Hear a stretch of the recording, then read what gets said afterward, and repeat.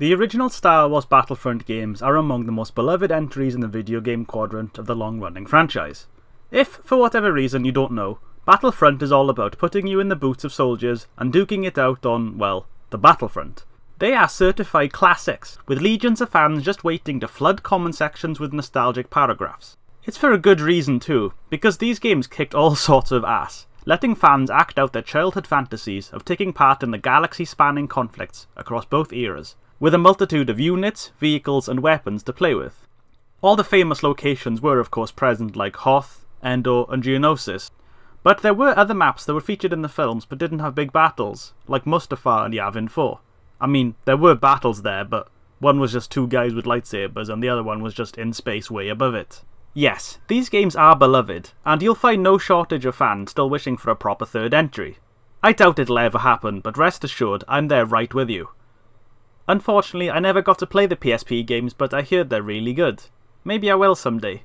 In 2015, a new Battlefront was announced, developed by DICE and published by EA, with a sequel coming out not long after. While these games bear the name Battlefront, it's really hard to compare them with the originals just because they're so different. The newer ones are a lot more, what's the word? Arcadey. I still had my fair share of enjoyment, but these seem more focused on unlocks and special perks, and the battles felt a bit more linear. Something I can compare are the two original games, released in 2004 and then 2005, because functionally they are very similar in gameplay and design, but have enough differences between them that I feel a comparison is warranted. So that's what I'm going to be doing here in this video, taking a look at these two games and then comparing them with one another in these key areas. Full disclaimer, I have plenty of nostalgia for these games and I'm not shy about it. Funnily enough, I never actually owned my own copy of Battlefront 1 when growing up. We rented it for a bit when it came out and I enjoyed it for a weekend, but then we had to return it. My cousin had it on his Xbox and I used to play it a few times a month whenever I went to my nan's in Cardiff, but that's it. Back in the day, I played it considerably less than Battlefront 2, which was something I saved up for months, with many trading credits used. Remember GameStation? Yeah, that was where I got it. Bearing that in mind, know that much of my childhood was shaped by many hours playing Battlefront 2, while my time with the first game was a bit more fleeting. This doesn't actually have any influence on how I feel about these games today, however, and I want to approach them from a more unbiased perspective. Playing the games close together recently, and even while still writing the script, I was learning new things and having my opinions tugged back and forth. With all that preamble out the way, let's get to the meat of the video, comparing the two games. Before I go any further, I just want to say thank you to everyone who has watched my previous videos and subscribed. It really means a lot. I've only very recently kicked my channel back into gear and I'm still quite small, so I appreciate all the feedback I can get. If you like what you see, or you just enjoy hearing me talk nonsense, then please subscribe if you haven't already. First off, I need to address a big, glaring, stinky issue, that 99% of the time across both of these games has been spent playing it on single player. Since I didn't have many friends who played it, and trying to find matches recently and stay in them has been a bit of a pain. I understand that this is a game which probably emphasised multiplayer, but sadly I had to contend with bots. For all I know, my upcoming comments about gameplay, map design and other stuff could be rendered completely moot by the fact that I've only ever experienced them by myself. If that's the case and you were hoping to see a bit more of a multiplayer focused insight, then I apologise. If you're still okay with hearing about everything from the perspective of someone playing on their TOD, then proceed. Secondly, I feel this is kind of unnecessary because it's common sense, but YouTube videos always has this bit. And it's that this is all entirely my own opinion, and I'm not trying to change anyone's mind or present this as fact. It's just me comparing two games that I love very much, and trying to figure out which game I think is better. If you completely disagree with everything I say, then that's fine. I invite you to tell me why. I just have to humbly request that you're not an ass about it, and don't call me a cock-mongling queefburger. Both games can either be played in either first or third person view. If you're playing on PC like I am, then you can swap between them with a quick key press, but on the console you've got to go into the options to do it every time. I'm by no means a PC master race person, and it's only very recently that I've properly started playing games on my computer, but quick options like this are a godsend. Not to mention the higher resolution of mod support. Also on that, the Battlefront 2 I've been playing has been using the remastered mod, which updates the textures and replaces some of the models with newer ones. Most of the footage you'll be seeing of Battlefront 2 comes with this mod equipped, but when relevant I'll put overlays on to show what I'm talking about, for instance the old units. Battlefront 1 lets you command your fellow troopers around, giving orders like following you, staying put to hold an area, or just sodding off and doing whatever they want to do. I love gathering a little squad together for a mission behind enemy lines to capture a command post, because doing it by yourself can be difficult. If you're good enough, you can just one-man army it, but it's really easy to get overwhelmed or blindsided if you're not careful, so having backup is good. The system isn't super in-depth, and it's possible to ignore it entirely if you want, but I like to immerse myself in these situations in these games, so I use it quite a lot regardless of its effectiveness.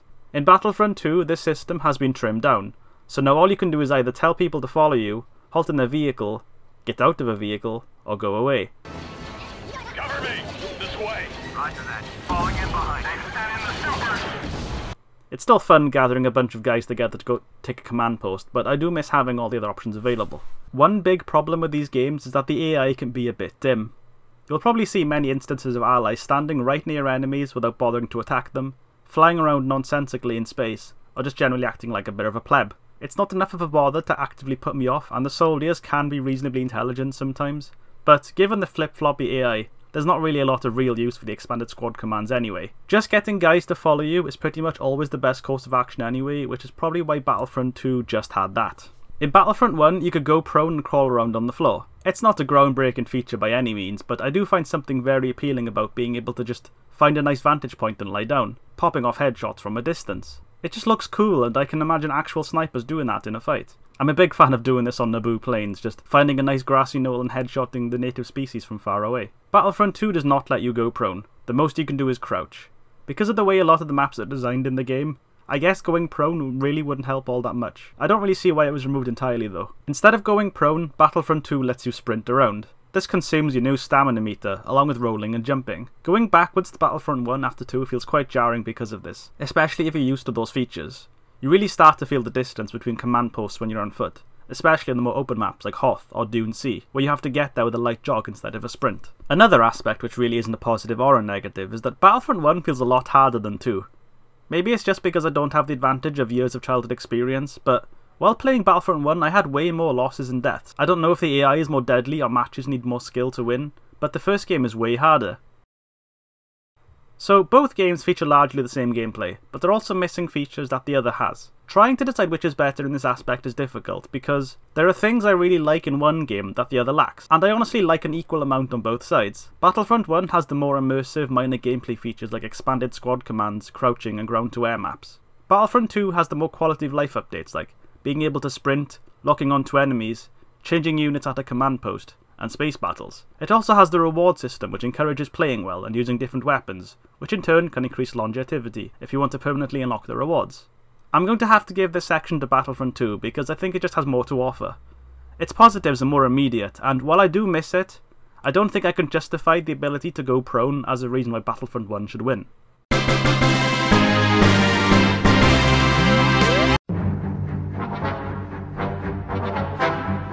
Both games feature plenty of faction-based vehicles to play around and wreak havoc in.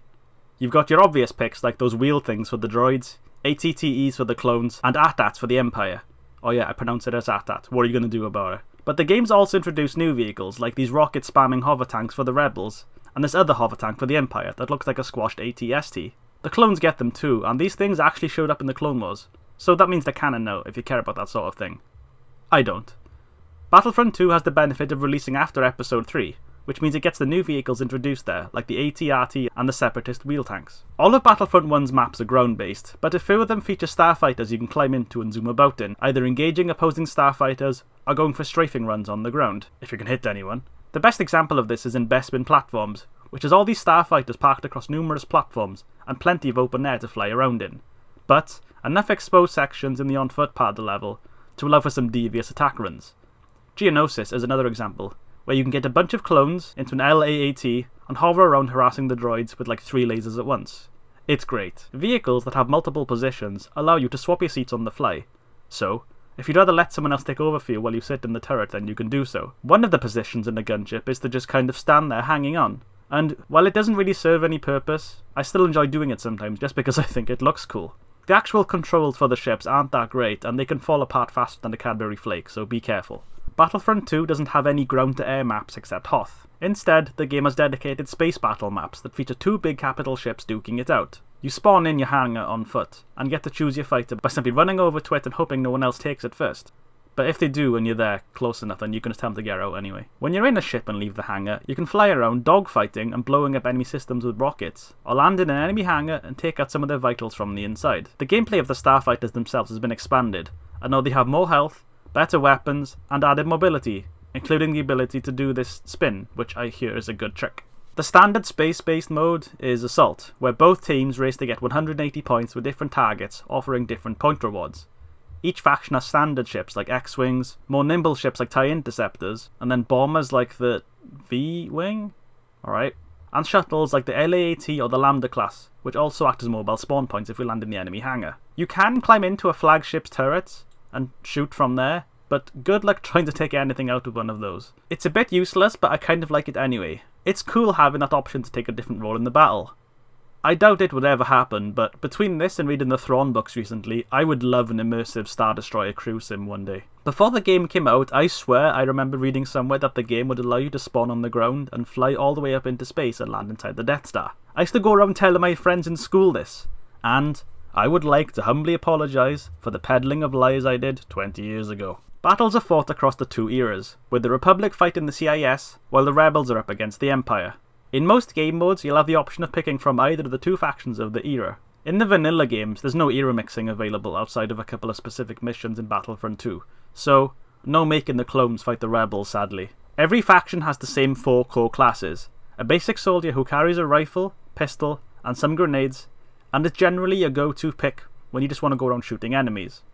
A rocket trooper who has more health, and who is for taking down vehicles, gun emplacements, and enemies that you just want to see go boom. He also has a rocket launcher and a pistol, as well as some explosive ordnance. An engineer, who is more of a support class. In Battlefront 1, their weapons varied, going from shotguns, mortar launchers, and arc casters. In Battlefront 2, this was streamlined, with all engineers now carrying a shotgun instead. I do kind of miss the variation, but the shotguns are great anyway, so I don't mind. Their secondary weapon is a fusion cutter, which can not only repair vehicles and other electronics, but also slice into enemy vehicles to commandeer them. They can chuck down health and ammo packs for both themselves and teammates to pick up, meaning they can be super self-sufficient on the field without having to rely on an ammo droid. It's always nice to see one of these guys run up and just chuck you an ammo pack. Cheers, mate. The sniper, who is all about, well, sniping, carries a long-ranged rifle that's capable of dropping most units in 2 body shots or 1 unit with a headshot, as well as a blaster pistol for close encounters. In Battlefront 1, your reticle remains on screen even when you're zoomed out, meaning you can pretty easily run around no-scoping people. Battlefront 2 removed this, meaning no-scoping isn't as feasible. Their most fun tool is this recon droid, which can call in an orbital strike on a location, make it go boom. In Battlefront 2 you can just kind of blow it up instead, which isn't anywhere near as cool. Each faction has special units that you can unlock when you've earned enough points. In Battlefront 1 you have the Dark Trooper for the Imperials, Jet Trooper for the clones, Droideka for the CIS, and Wookiee for the Rebels. These are all essentially just souped up units that come with special powers like having a jetpack or more health. The Droidekas are a real pain in the ass to deal with because of course they have their shields and can cut you down in seconds with their blasters. So, the most effective method is to just throw all your grenades at them or hide behind cover just far enough that you can hit their shields but they can't hit you. I use this a lot. In Battlefront 2, each faction now has 2 special classes, which give you even more tools to play around with. All of the previous ones are back, so I don't need to cover those, but the new ones are as follows: an Imperial Officer for the Empire, a Commander for the Clones, the Bothan Spy for the Rebels, and the Magna Guard for the CIS. These extra classes range from being awesome to just meh.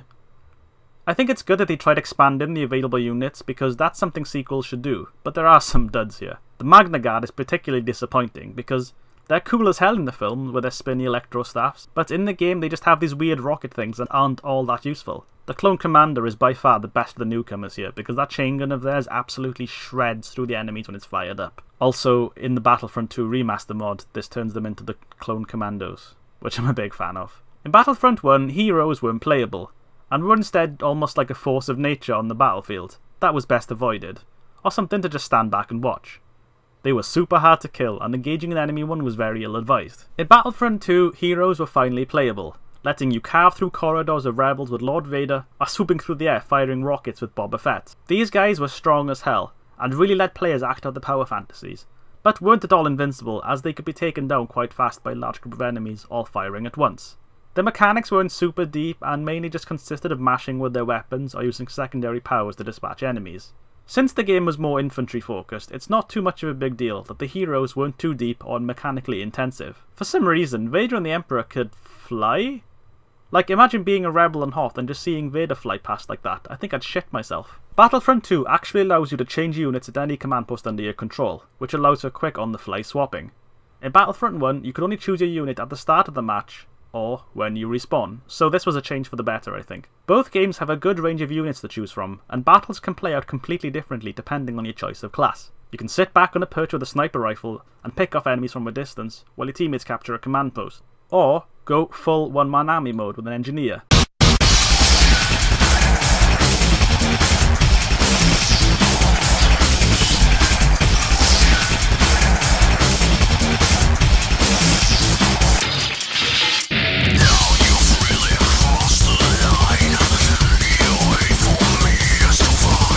I'm going to have to side with the Battlefront 2 here, because the changes towards weapons were done better, I think. For instance, I like having the engineer shotgun, it's great. And the Dark Trooper gets an arc caster, rather than the old shotgun thing they had.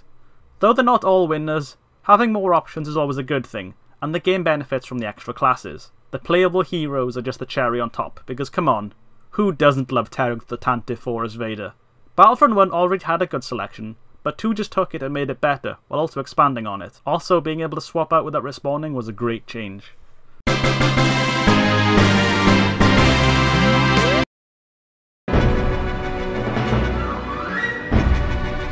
Both games feature iconic planets from across the franchise that are translated into maps for you to fight in. Generally, they function quite well, with plenty of alternate routes, choke points, high ground, and pretty much all the good stuff you'd expect to see in a multiplayer map. Because Conquest is probably the main mode you'll be playing, command posts are scattered all around the maps, in key locations which are pretty well spread out. If your team does well and you capture the majority of the command posts without letting the enemies have any, then matches usually result in the opposing team being forced to spawn from the last remaining post, turning the narrow maps into a bloody meat grinder. It is quite satisfying when this happens, and as you funnel the bad guys through a single corridor, they have no way of escaping. Both Battlefront 1 and 2 have a handful of maps, but Battlefront 1 tends to double up on some other planets. I'm guessing this was done because Episode 3 wasn't out yet and they wanted to pad out the action with the planets that they already did have. Battlefront 2 has more, with some dedicated space maps too, as well as every planet in Galactic Conquest potentially having a space variant if you engage fleets above it. Because Revenge of the Sith was a thing by now, you get to fight on Utapau, Mustafar, Maigito, and the Jedi Temple during the attack. Maps like Naboo, Hoth and Yavin 4 are nearly identical to the Battlefront 1 renditions, but have some updates to them to make them seem fresh for the sequel. Naboo is nighttime now, ooh. In order to properly compare the two, I guess I'll have to go through all the maps in each game, so here we go.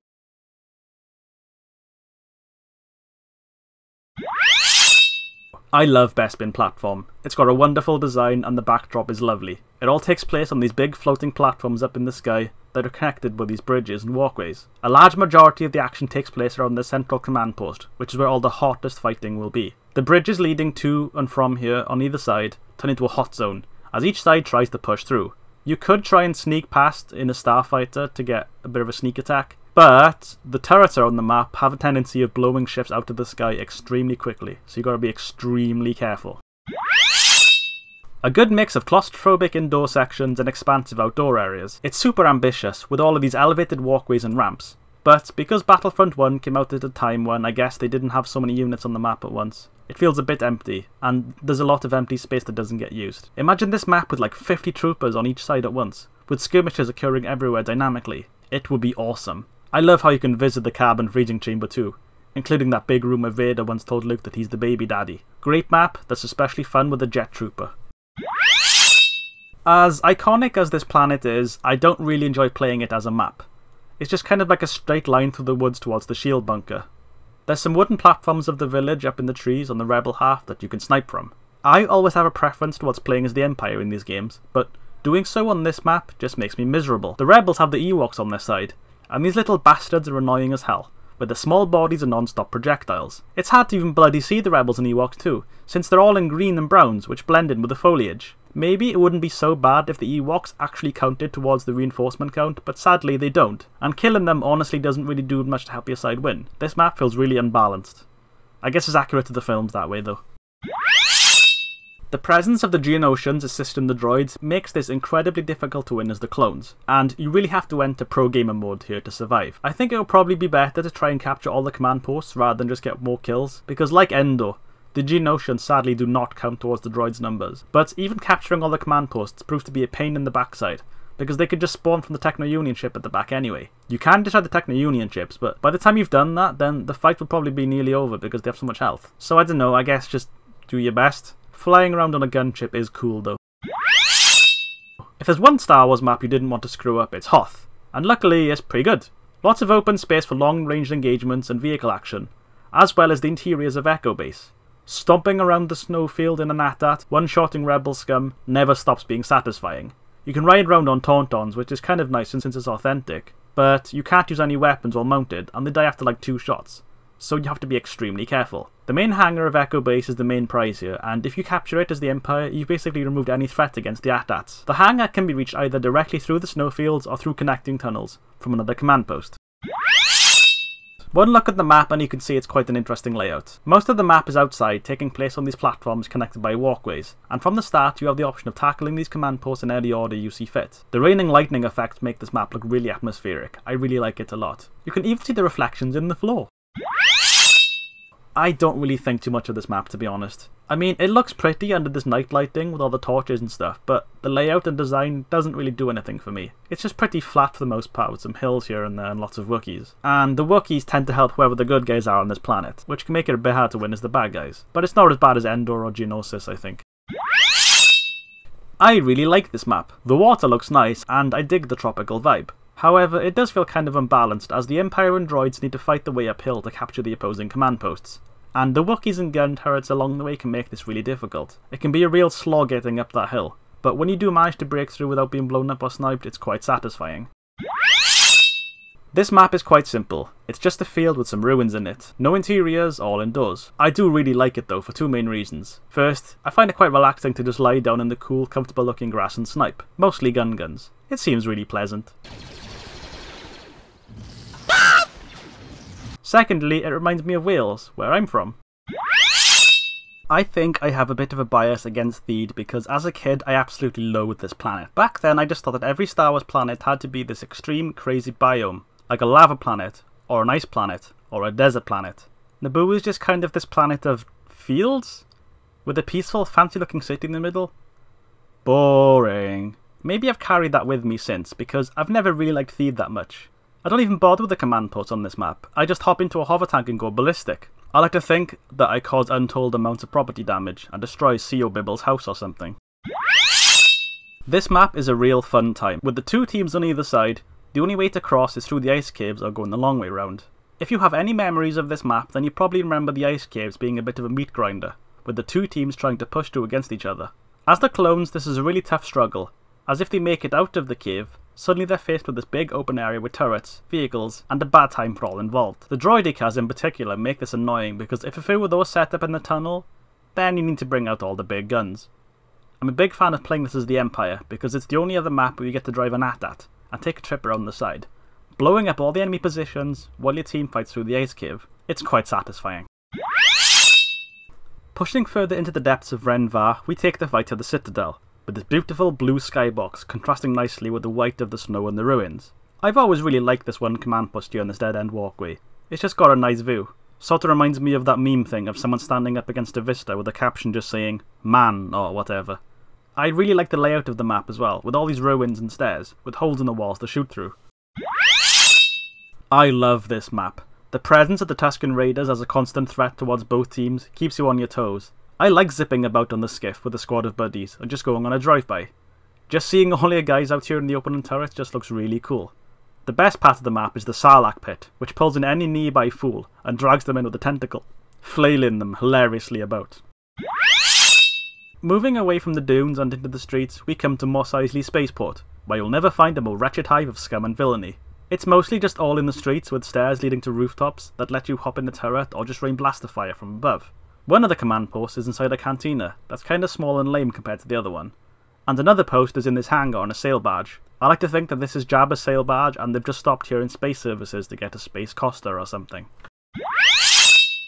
Like Endor, this is in the forest map, but with some ruins. A lot of it is on this big slope with these stairs and these ruins along the way, and it's fine, I'm not a huge fan of it. At the top there's these big turret pole things that there were in the films, where you can get in and shoot down below, but because of all the trees and stuff in the way, it's hard to hit anything really. It's an almost symmetrical space, with a command post on either opposite end of the exterior, a central command post dead in the middle, and then another command post overlooking it all from the side. Generally that middle command post is going to be your main focus, because that gets your team firmly settled in closer to the other posts. Taking that central post is crucial, and can prove to be a real tug of war, with both teams having units flooding in from either side. There's vantage points with turrets overlooking it, so if you're standing in the open bit you need to be very careful. If someone is up there on a turret shooting down at you, then you need to get rid of them ASAP. Battles here get really intense and I very much enjoy it. Apparently the rubble from the attack on the Jedi Temple during Order 66 was never cleared up, because it's still present in the main room during the Galactic Civil War, over like, what, 20 years later? One thing you'll come to notice is that Battlefront 2 does a pretty good job at recreating movie locations, and here you'll get to visit the council chambers, map room and library. Thankfully there's no youngling corpses littered around the place. Within a murky, smelly looking swamp is where the action here takes place, and I quite like Dagobah as a map. It's got a nice mix of terrain with all the water and the land, but it's the map features that really sell it for me. Yoda's house is here, and one of the command posts is inside the Cave of Evil, complete with the ambience of that familiar asthmatic mechanical breathing.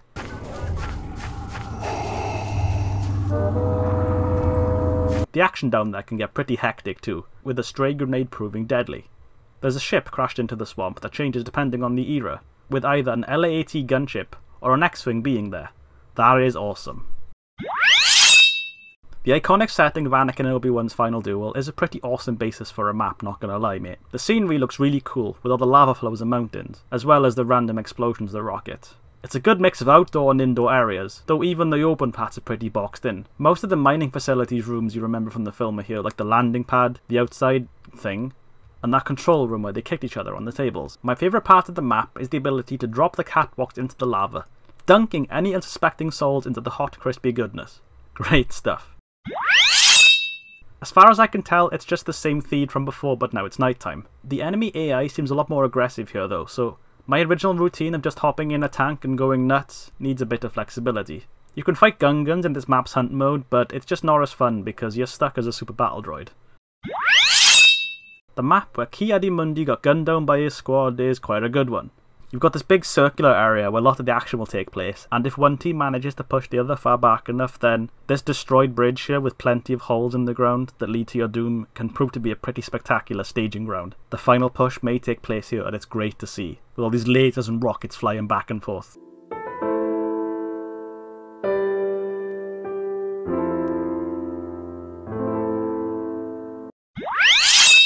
This version of Geonosis swaps out the spire and raised rocky command posts for a hangar, underground caves, and this big hill over there. Personally, while I do miss the spire and the ability to fly around in a gunship, I prefer this version because it just seems a lot more balanced. Hoth in Battlefront 2 is largely similar to its Battlefront 1 incarnation, with the AT-ATs, large snowfields, interior base areas and tauntauns. There is a new addition that makes it far better though. I truly, deeply love playing as Vader on Hoth. While I've always been more of a boots on the ground, grunt combat type of guy when it comes to these games, I absolutely adore rampaging across Hoth as the Dark Lord. In Battlefront 2, he can glide for some reason, and this lets you cross the battlefield with ease. It makes him feel like an unstoppable force of nature, like a black and crimson demon emerging from the blizzard to deliver his wrath upon the rebels. It's the same as it was before. I hate playing it as the Empire. Yellow and green. Lots of yellow and green. Maybe a bit of blue here and there. Felucia has this hazy mist over it which makes long-range engagements tricky, especially with all the foliage and tree branches. This map is infamous for the deadly Acklays, which stomp around killing troops of both sides, and can take quite a bit of punishment before going down. I do like this giant tree branch with the command post on top. It's fun driving a vehicle up there. Unfortunately, the less interesting of the two Yavin maps from Battlefront 1 was the one that got brought over here, and it's pretty much the same as it was before. The place where Padme gave birth and died is an odd choice for a map, but okay. It's interesting because most of it is indoors in these tight meat grinder corridors and connecting areas, but there's a whole outdoor section that can be used to quickly access the other side of the map. Because it's outdoors on an asteroid, this means that humans can't breathe out there, so you'll have to cross it in a vehicle. Droids don't need to breathe, so guess what? They can go out there too. That's awesome. Battlefront 2's Kashyyyk feels like a successor to Kashyyyk Docks, with one team starting across the water and the other on an elevated position on the other end, with an uphill battle to push through. The nice tropical background of Docks seems to have been replaced with this grimmer, washed-out environment that makes the battle seem a lot more dire. The beach landing area feels like something out of Normandy, with all these barricades and an uphill fight towards the inner base, which has a big door that can be lowered by destroying the switch on the other side. It's an interesting feature because until the door is opened, no vehicles can get through, which means you'll have to try and squeeze in through the sides.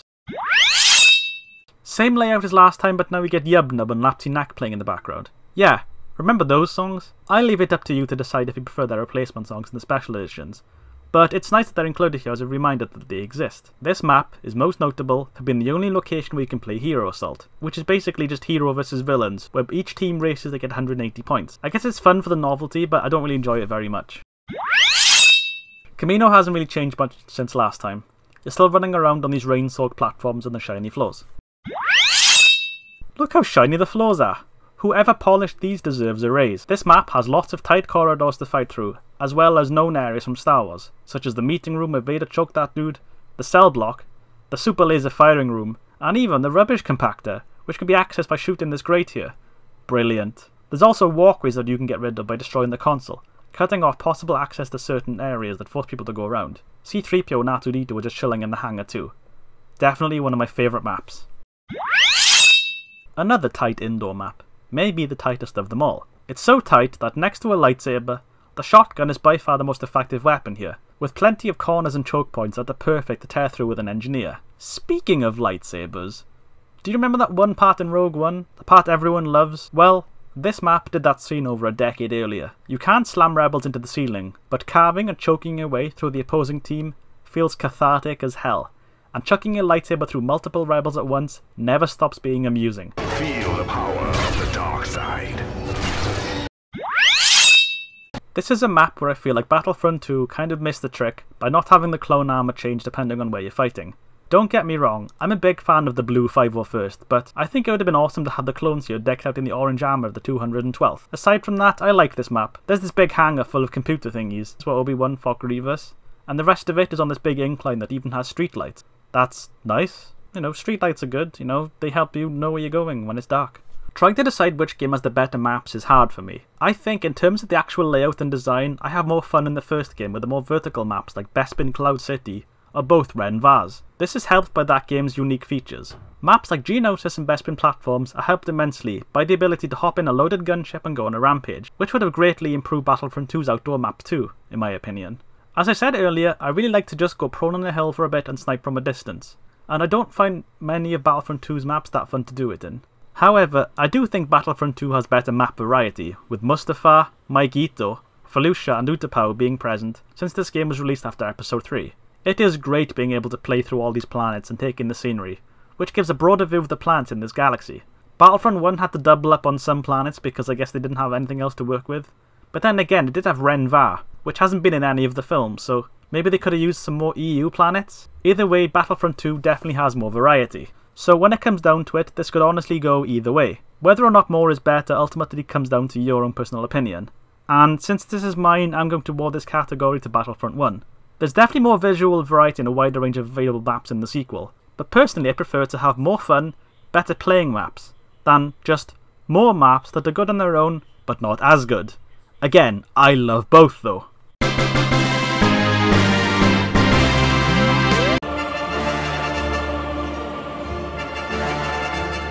Graphics wise, it's quite unfair to compare them, because Battlefront 2 is of course a sequel that benefits from having more advanced visuals and character models, so I'd rather just focus on the other aspects of presentation like the UI and loading screens here. Battlefront 1's UI is this mix of oranges and blues, with lots of tilted menus and holographic projections of starships. The loading screens are this sort of tactical zooming in on the planet, like you're viewing it through a console on board a Star Destroyer or something.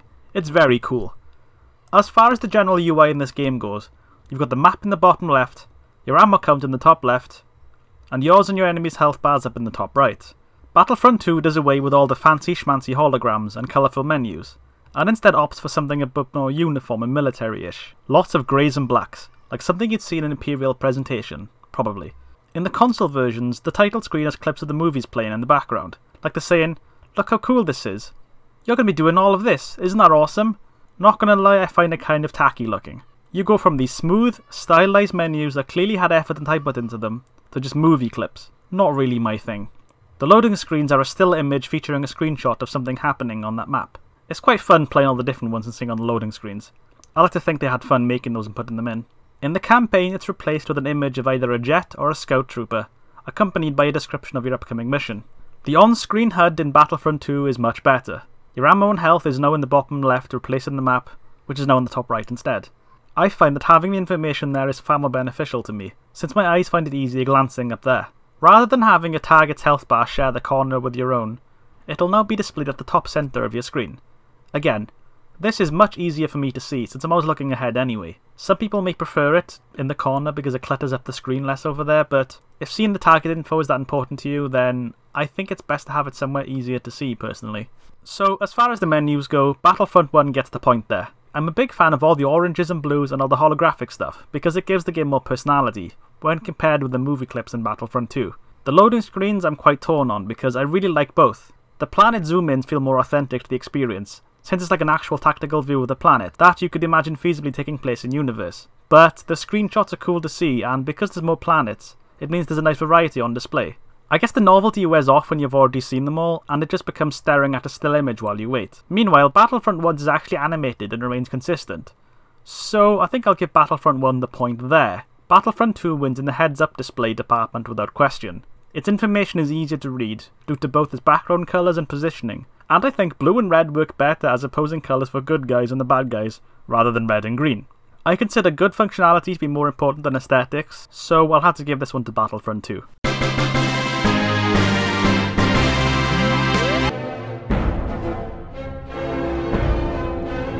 This isn't even a fair comparison to me. All the sound effects are good, and I think there's only so much I can say there. I mean, the blasters sound like blasters, the lightsabers sound like lightsabers, and the TIE fighters still have that ear-splitting screech.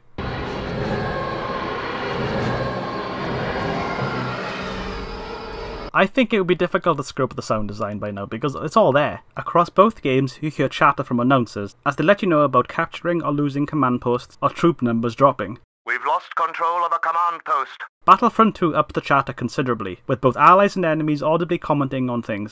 And stay down! A Gungan could have finished this job. On the sides! Watch it! And just generally shouting out whatever comes to mind. If you're doing Empire versus Rebels, then be prepared to hear a lot of Steve Bloom. Watch your fire! They're all over! Medic! Don't... It is pretty funny to me that that sentence could also apply to a certain animated show. The chatter isn't just limited to the units in the field either. Even the announcers join in to hype you up. Let me tell you, nothing gets me pumped quite like an evil British guy who probably looks like this, gleefully shouting, "Nothing can stop the Empire!" Space battles have their own ambience too. You'll frequently hear chatter over the radio from teammates, with a filter over them, that makes them sound like they're being heard over comms. Recon bomber behind you! He's trying to make the rest of us look bad. The ambience in the hangars is pretty awesome too, with a voice yelling over the speakers. Scramble reinforcements! Repeat! Scramble all reinforcements! Attention! All second stage pilots! On deck! It really adds to the charm of the game, and I can't see why anyone would dislike it, unless they think it ruins the immersion of a serious battle when they hear a one-line out of nowhere. Now, obviously, both games feature the legendary Star Wars music from John Williams, but there is one key factor which pushes one of these games onto the podium. Star Wars Battlefront 2 was released a few months after Revenge of the Sith, the movie that I personally believe to have the best score out of all 6 films. This means that some of those tracks were brought into the game, including personal favourites like Enter Lord Vader and Anakin's Dark Deeds. Unfortunately, the best part of the song is cut out though. You know, the part that goes dun dun dun dun dun dun dun dun dun dun dun dun dun dun dun. If you watch my Revenge of the Sith game review, then you'd know that the lack of that movie's music really hampered the experience for me. So you can imagine how happy I was to actually hear the music played here. The music side easily goes to Battlefront 2.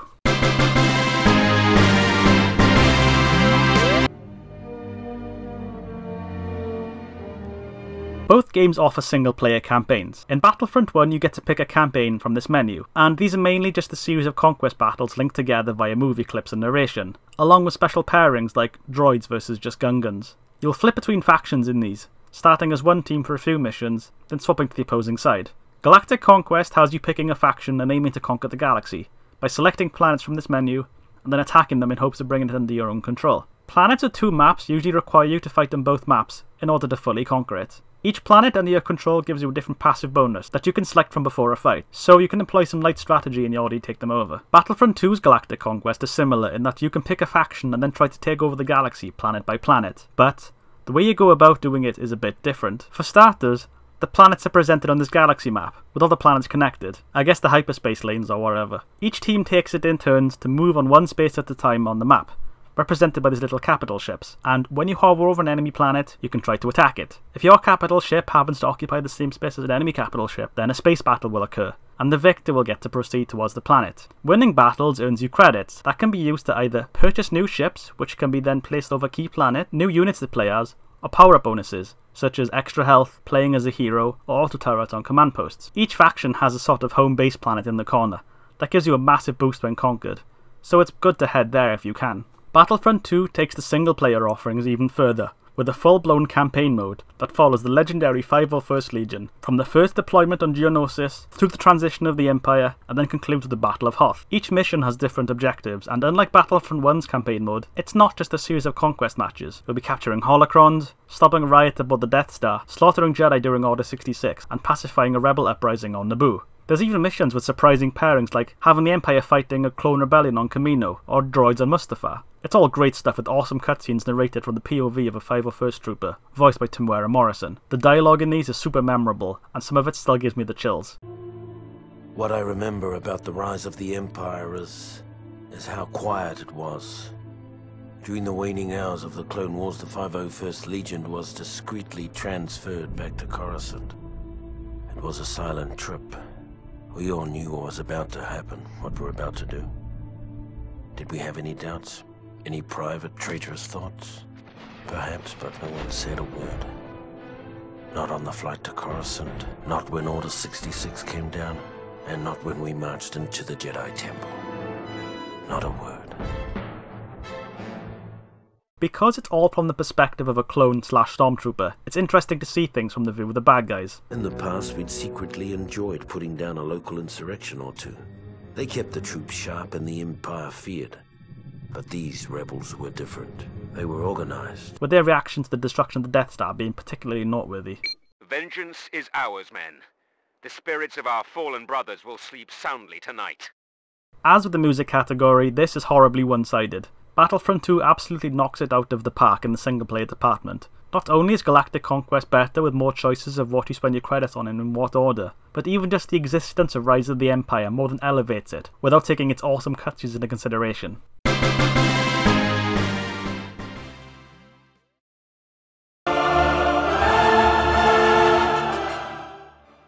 When it comes to deciding which game is better, there's a few different ways of looking at it. If you've been using my extremely concise and legitimate category breakdown system, then Battlefront 2 wins overall just because of numbers.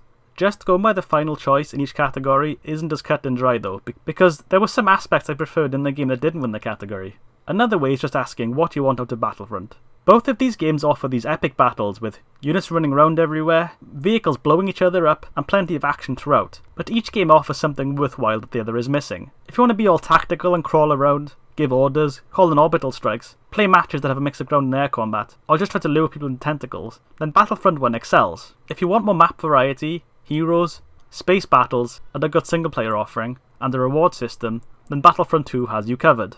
Personally, I think Battlefront 2 is the better overall game, since the new features it brings to the table do elevate it. It's a much more expansive experience, and while bigger doesn't always mean better, it certainly helps expand the scope of the game and gives you more toys to play around with. Battlefront 2 is still lacking key features that make the first game stand out though. So I wanted to make it clear that this isn't so one-sided and that the sequel is better than the original in most ways, but not all. I much prefer the map design and menus in the first game, and going prone with the air-to-ground maps could have been fantastic in Battlefront 2 if they was there, and I think it's a genuine shame that it's missing them. Even the squad commands would have been great with some better AI. It's a case of the sequel being overall better and more fun to play, but it would have been improved that bit more if it had included the missing features of the original. They should just combine Battlefront 1 and 2 with all the aspects of both and call it... what's 1 plus 2? Battlefront 3! The other possible criteria is that Battlefront 1 lets you snipe guns. So Battlefront 1 wins.